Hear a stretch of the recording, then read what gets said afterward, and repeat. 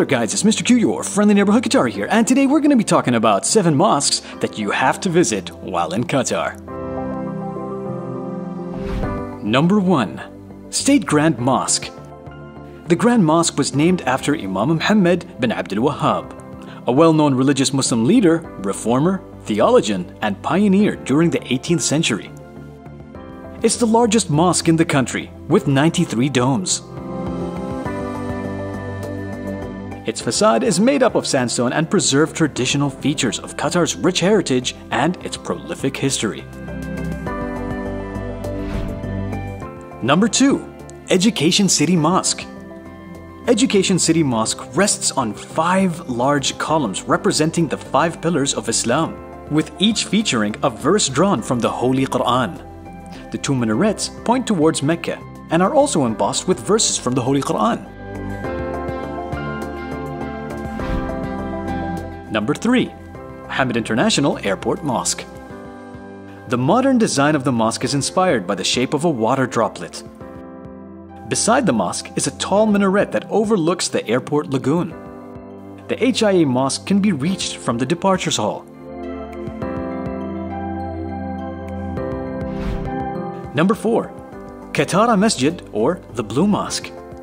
The Blue Mosque earned its name from its facade filled with turquoise and purple mosaic tiles.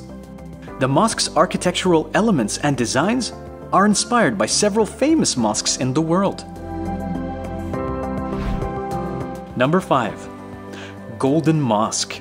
Another notable mosque located in Qatar is the Golden Masjid, an Ottoman-style mosque which is decorated with extremely small golden chips.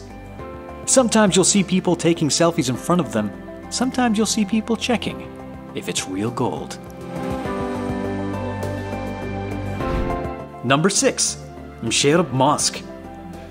The mosque is made of local stone and inspired by traditional Qatari mosque design.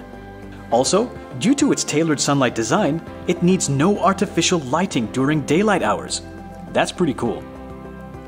This mosque earned accolades for its adoption of new technologies and meticulously planned architectural features. Number 7.